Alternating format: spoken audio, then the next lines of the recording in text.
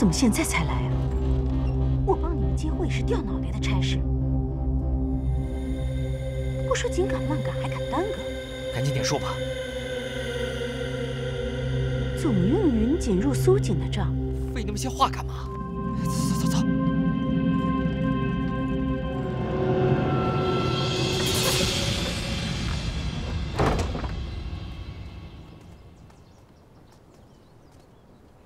大人，兰昭进献的国礼均已入库，这外域来的东西，很多在咱们中原啊都能买到。毕竟是国礼，切记账目上要仔细着些啊。账目上大人就放心吧，全部入进公账，也不怕谁查。今时不同往日了，青柳阁那边也得注意点。大人放心，现在上上下下办事那是井井有条。 那几位执事也是我们瑞园的老人了，想必也不会出什么纰漏。竞标大会在即，又得天家信任，咱们公事局肯定不能在这个时候打大人的脸呐。即便如此，还是会有人看不顺眼。那个洛王整日和本官作对，好在本官的手是干净的，亮的洛王也抓不到什么把柄。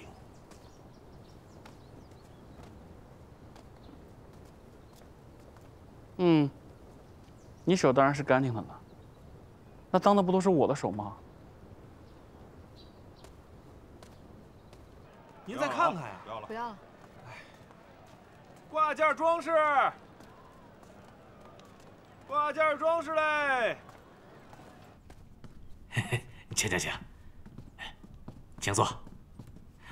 不知苏老板此次前来，所为何事啊？ 多谢江老板。最近绸布局势不好，又交了1年的会费，我想着饭庄、酒肆一类回本最快，不然我们几个商户联合起来开一间饭庄，或许能赚一些银子。不知江老板可否愿意入股？我这手头也没有多少银子了，过些日子还要再进一些布匹，所以，江老板不必担忧，这店铺就由苏家来出。 您只需投入500两银子，每月便可以到苏家领取当月利润的2成，怎么样？够划算吧？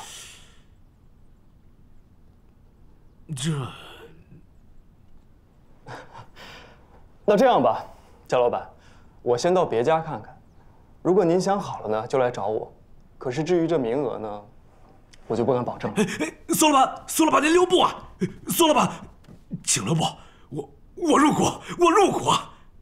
好，江老板，那就等饭庄开张，您就等着收钱吧。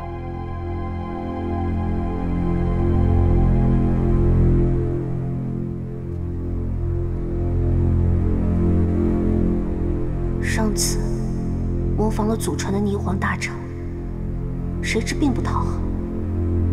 难道是因为花样太过华丽，不够赏心悦目吗？这一次可不能再重蹈覆辙。 绣什么好呢？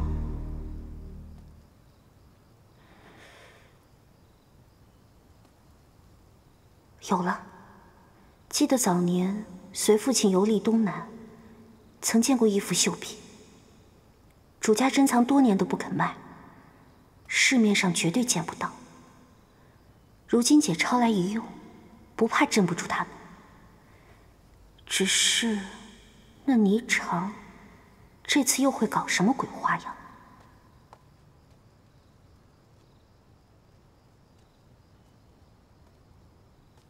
严老板，看什么呢？没什么，只不过随便走走。是不是想知道倪老板绣了什么？各绣各的，他绣什么关我什么事儿？你就别装了，那眼珠子。 都快掉人家屋里了。不过依我看，这织绣上也就你们苏氏、香草堂和百鸟布庄的白柔儿最有实力了。依我看，这次夺魁肯定是你们3家中的一家。我可不跟别人比，只不过尽力罢了。那你绣了什么？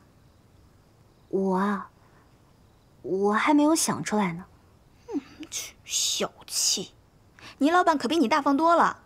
他绣的东西就大大方方放在屋子里，谁想去看都可以。你要实在好奇，可以进去看一下呀。走了。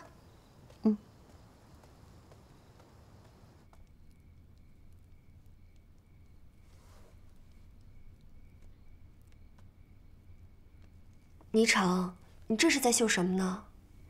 腰带啊。怎么又是腰带？这一条绣的还没有上一条出彩呢，能行吗？试试呗。好吧。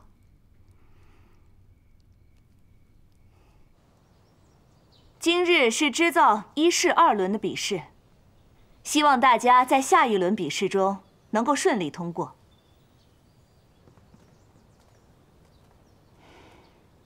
这是我绣的金雀开屏，请各位执事赏鉴。不错，各位执事请看，这是我绣的紫光霞帔。漂亮啊！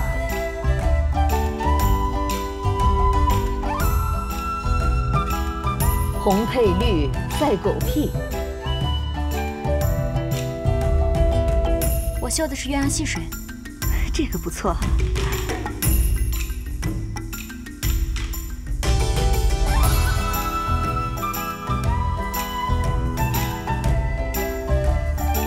倪老板，1试时你已经绣了腰带，这2试又是腰带，你不觉得重复吗？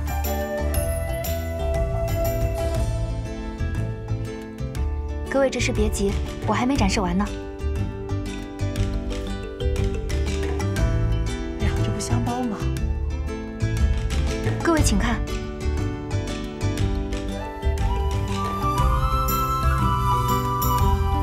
这香包为什么画这儿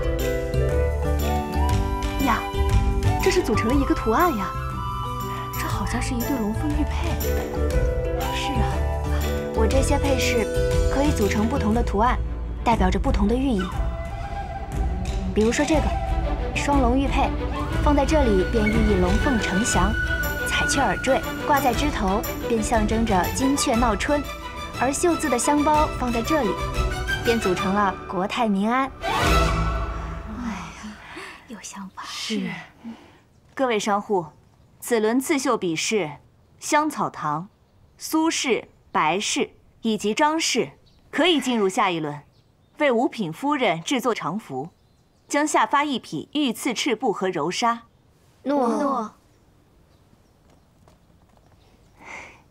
柔儿，太好了，这次我们都进了，恭喜你。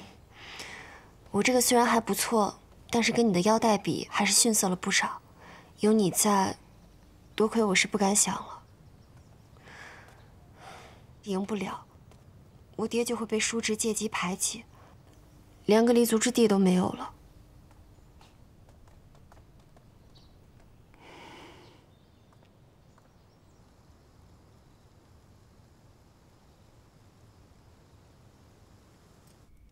唉，怎么了？唉声叹气的。题目说了是做常服，可是怎么才能不花哨又别具匠心呢？哎，真是愁死我了。你再愁也得先动手啊！哎，对了，你的布呢？没有什么好点子，布还放在库房呢。你得去把布拿出来啊，摸摸纹理，看看质地，就有想法了嘛。哎呀，明天再说吧。我今天是没有什么灵感了。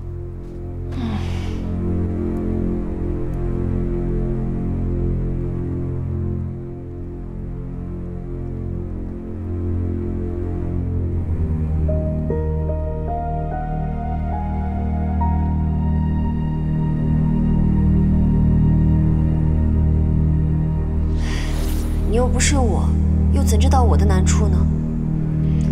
这次比赛我要是赢不了，我爹就会被叔侄借机排挤，我家在白氏家族便连立足之地都没有了。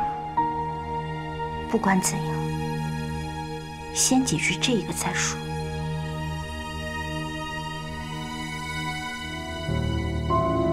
怎么去了这么久还没回来啊？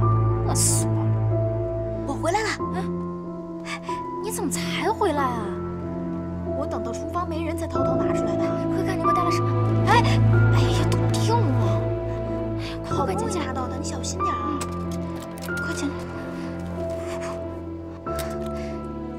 关系啦。好香啊，是吧？你赶紧吃，我已经吃过了。好香啊！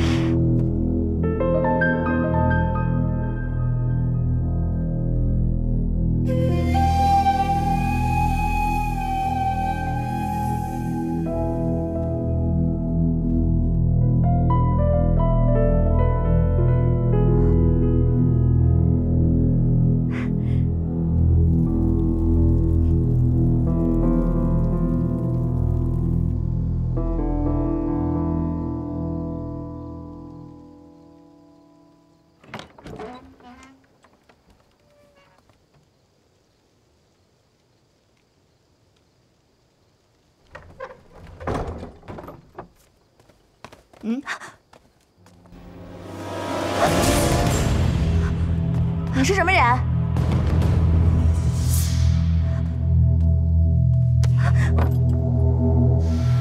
严老板，三更半夜跑来库房干什么？你进去看看有没有少了东西。你押他回去好好查查。凭什么押我？凭什么押我？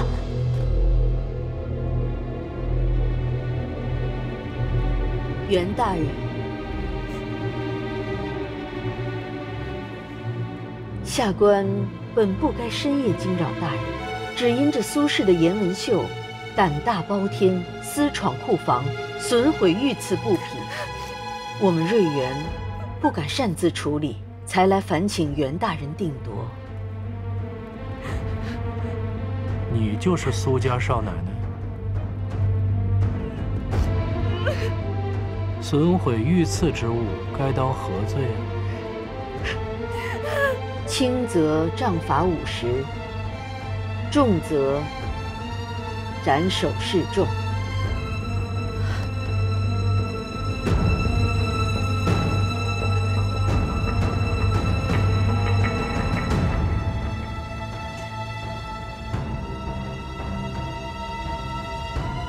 苏少奶奶听见了吧？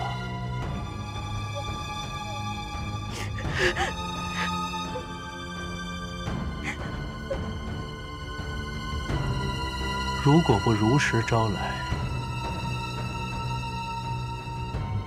本官也帮不了你。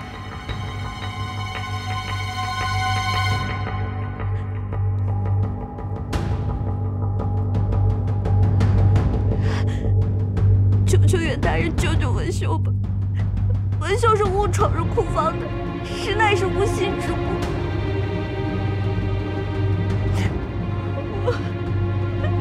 大人放过我吧，我愿意厚礼相赠。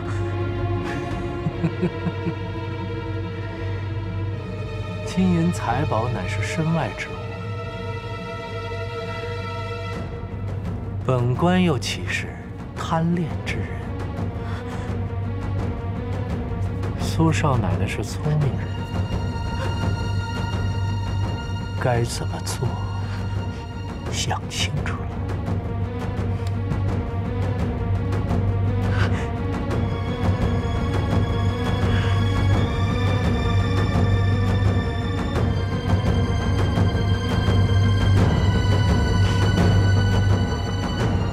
袁大人。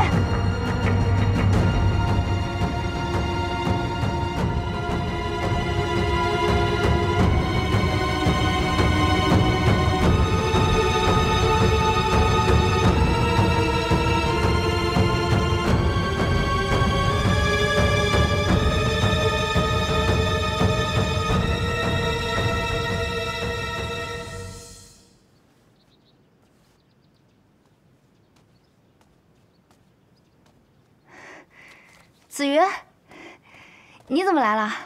我是来恭喜你的，即日起，香草堂便是兰昭与大宁通商往来的供商了。真的吗？太好了，子瑜。霓裳姑娘，我已经心有所属，我爱上了别人。怎么可能？你爱上谁了？我已经答应了新月，要到兰昭去做驸马了。你要去兰昭做驸马？当然了，只有我这么身份尊贵的人才配得上洛王殿下。不错，像你这样的平民女子，怎么能跟我在一起呢？忘了我吧，走。子瑜，子瑜，别追认宁儿，她不属于你，我们都不属于你，忘了我们吧。哥，太好了，你没有死。哥，哥，你去哪儿了？哥，哥，霓裳，霓裳。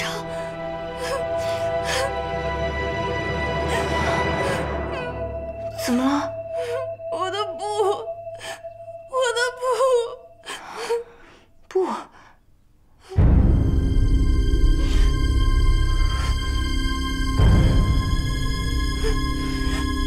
怎么成这样了？我不知道，我今儿去库房拿布的时候就已经成这样了。霓裳，我该怎么办？我该怎么办？这是御赐的布，要丢了的话，我全家都要坐牢的，牢底要坐穿的。如果这样，白家就完了。霓裳，我该怎么办？我该怎么办？你先别急，这事儿不能声张。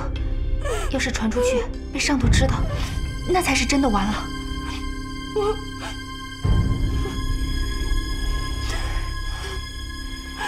你昨日把这布带去库房之后，可又回去过？我没有回去。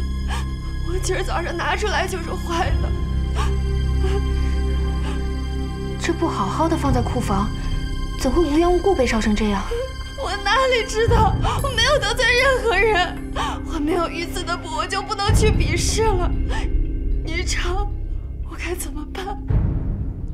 你别哭了，现在还来得及。来得及什么呀？御赐的布都没了，来不及了。没有布，我们就自己做。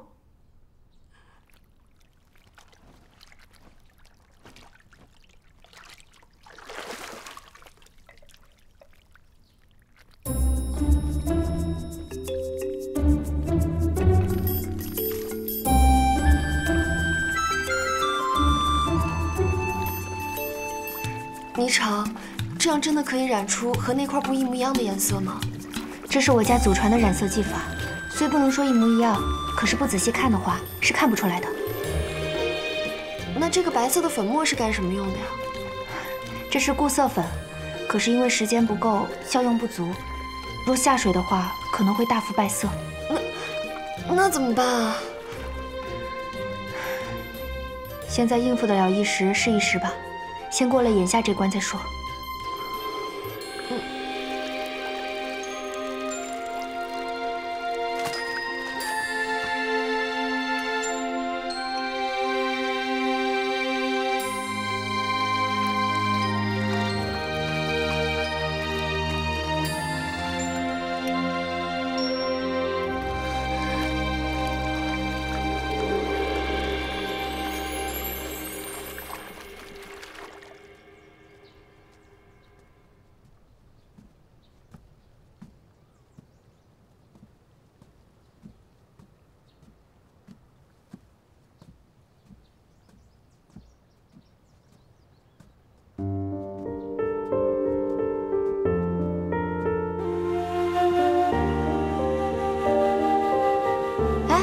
苏少奶奶，你这是打哪儿回来呀？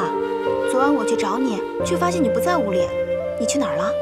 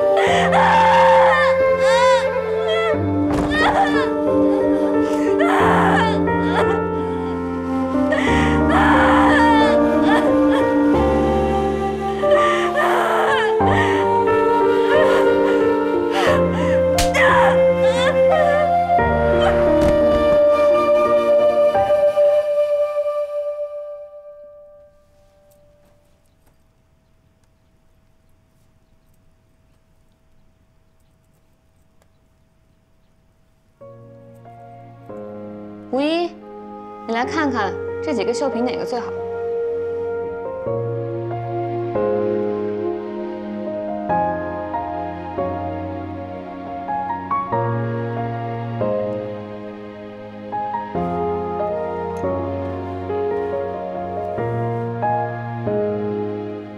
这个，可是他一试的时候织过腰带了。同样的方法用并非同样的方法。第一次他用的是金线双凤纹，那是极其繁复的绣工，考验的是耐心和定力。而这一条看起来简单平淡，用的却是8种以上技艺极其精巧的绣法，比如鱼骨绣、盘金绣、挑布绣、布绣、滚针绣、失针、抢针，以及双举叶绣。这小小的一条腰带上展示的却是大宁织绣业之大成，真可谓是用心良苦。若不是你解释一番，我还以为这是一个取巧之作呢。他从来不是取巧之人。你认识他？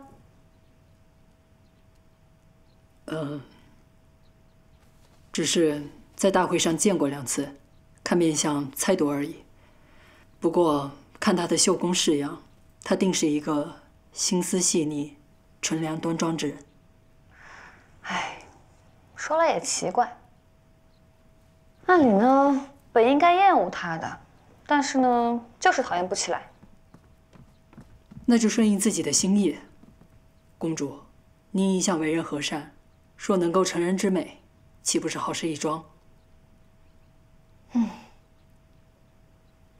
哎，听说今日瑞园进行裁剪比试，说是给五品夫人选成衣，我还挺想去凑凑热闹的。这竞标大会本就是为与兰昭通商而设。公主若饶有兴趣，亲自去当考官也是使得的。你说的是，走，我们现在就去。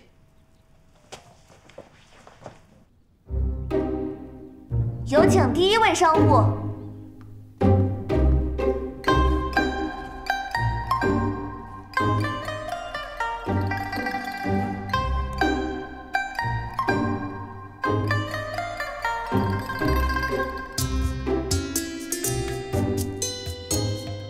夫人觉得如何？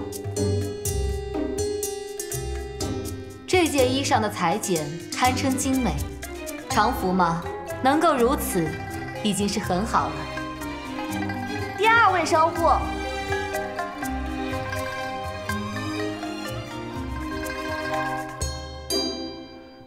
林女士自己试装。准了。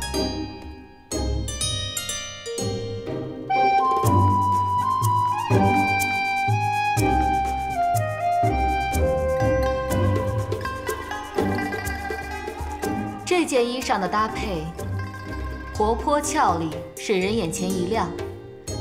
不过，既然今日的题目是为我们五品夫人做长衣，那就应该知晓，不是所有的五品夫人都是风华正茂、青春正好。言之有理，太过花俏了。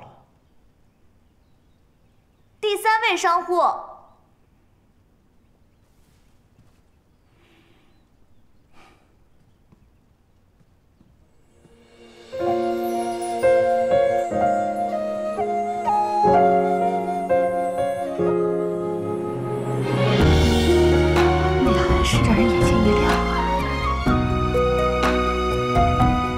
兰昭公主，袁大人。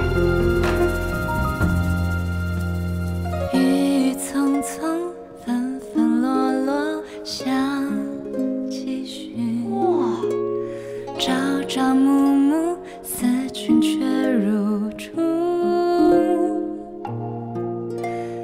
胭脂泪如雨。哎，孔雀，我最喜欢孔雀了，这套好，这套好。不错，这件衣裳我很喜欢。好，你再一次用实力证明了自己，让我无话可说。下一位。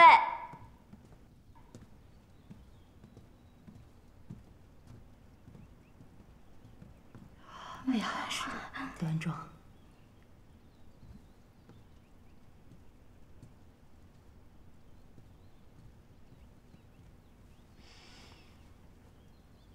不错，这件衣裳很别致，我也很喜欢。看来胜负已定。多谢公主殿下。且慢，这套衣裳并非用御赐的赤布所制，细看便能发现端倪。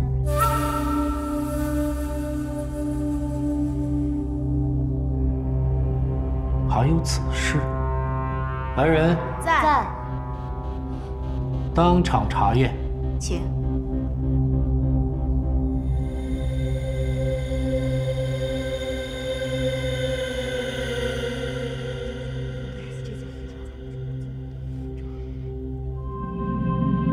回禀公主、袁大人，此布的确不是御赐的赤布。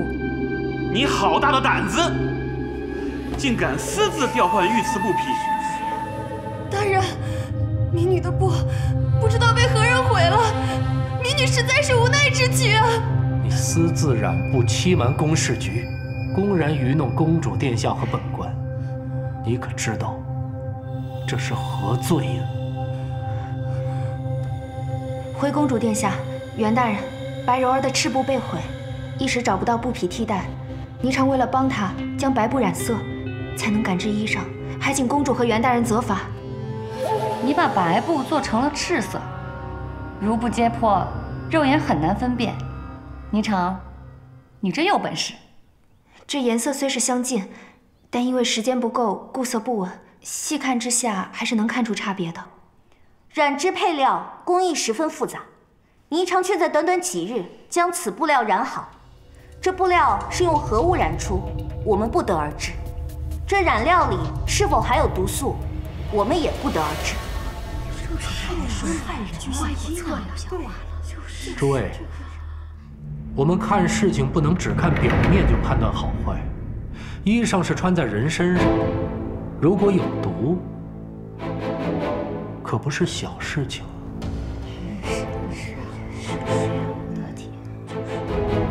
袁大人说的是，但这衣服是否有毒还有待商议。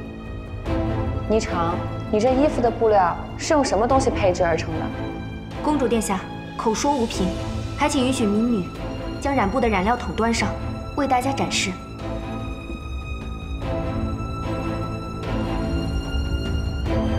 你如何证明此染料无毒啊？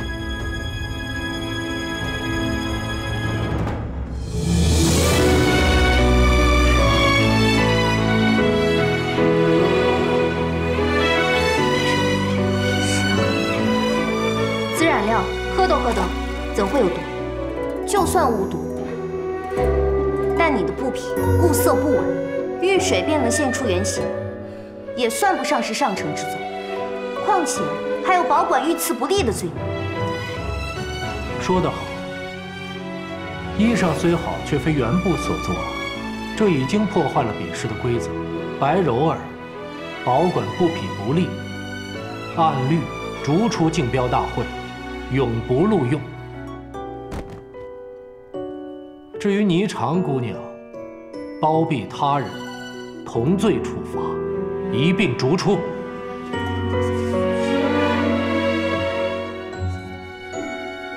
袁大人说的是，但霓裳能把白布染得与原布如出一辙，如此人才，理应留下为大宁争光。公主殿下人心宽厚，通情达理，你要引以为戒，不要再犯。霓裳谨遵教诲，多谢公主、袁大人。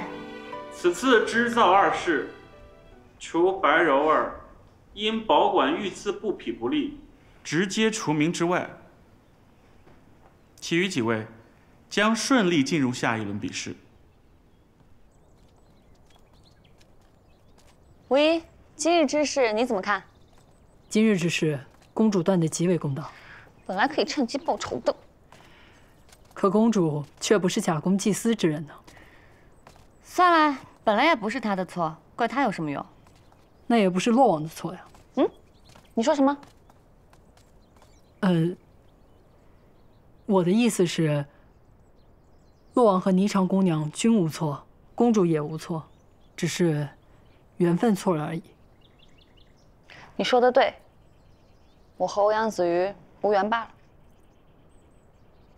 公主的缘分迟早会来的。我的缘分还不知道在哪儿呢。新月，走啊，我带你打猎去。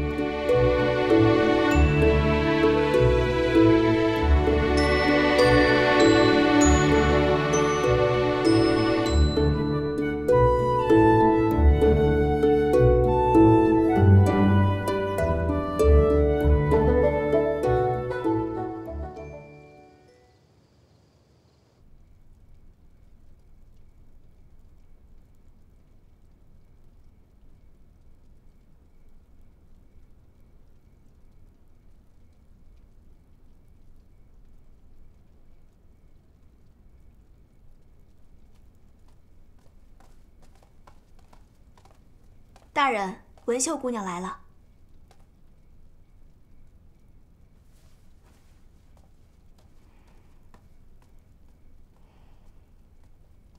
大人，苏家少奶奶深夜到访，有何贵干呀？大人言重了，文秀感念大人白日里的出言相助，特来感谢大人，还望大人不要嫌弃文秀的心意。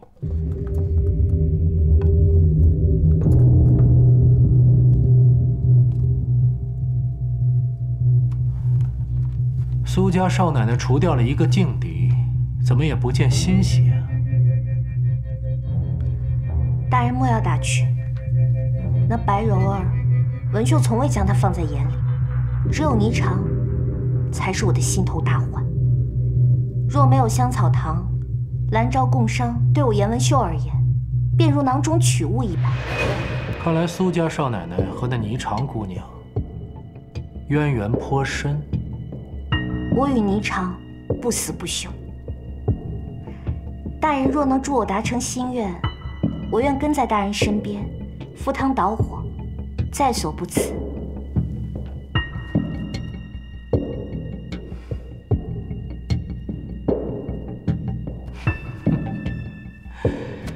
你好大的口气啊！本官身边从来不留无用之人。大人放心，我颜文秀绝不是无用之人。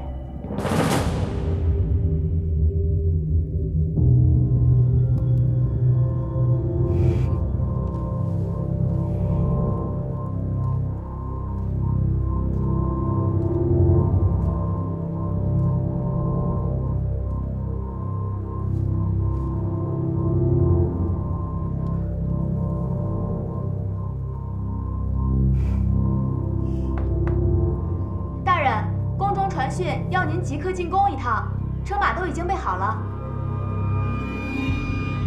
那文秀先告退了，大人请慢走。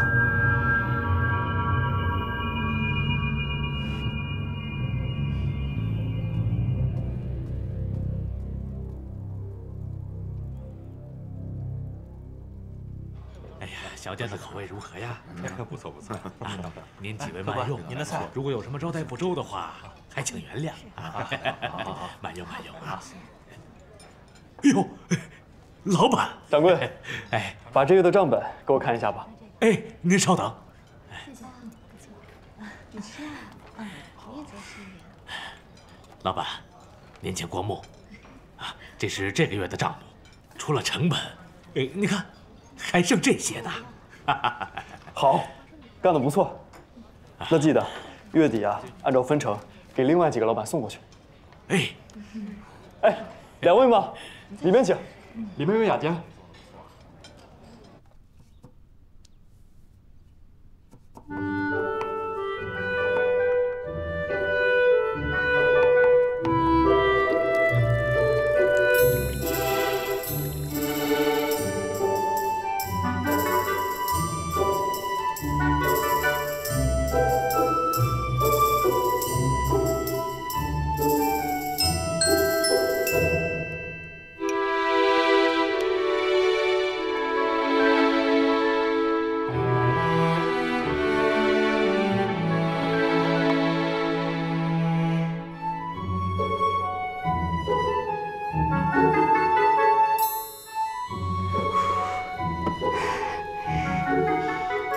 嘿，哎，这糕点真好吃，霓裳，你这手艺真是一绝啊！怎么，知道我要来，特意给我做的？想得美！陈执事喜欢吃我做的樱花糕。这竞标大会一结束，我们马上就会离开，下一次再见也不知要何时了。因此呀，我特地再给他多做一些。啊，这样。反正你闲着没事，这盘归我了，你再做一盘吧。哎，小侯爷，小侯爷，你。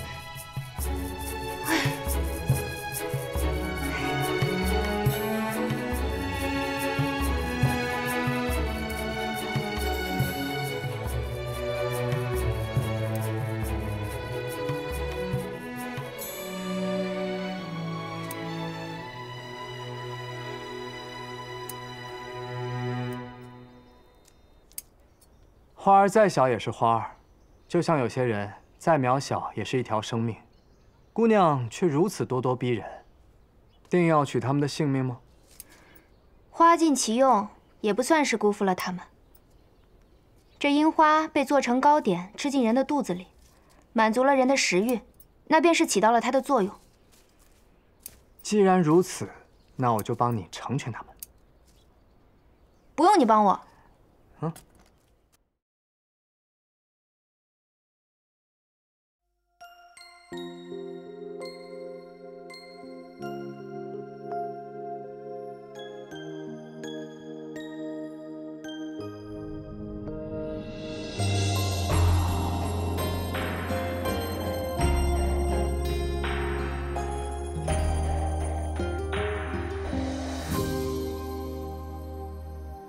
乌云遮月，花开成雪。此生望不断是离别。愿尝尽泪，笑一干，无邪与你再相见。遥望多少星光，穿多少荒唐，才能一生滚烫。要借几番无常，随多少愿望，才留住身旁。只愿此生不负所爱，哪怕烟花中离散。长夜漫漫，我无悔无憾，还需要多少勇敢，多少你人爱。只愿此生不负人人，不负你的流望一盏。当烟雨又朦胧的将来，可陪我今生今段，可陪我登天。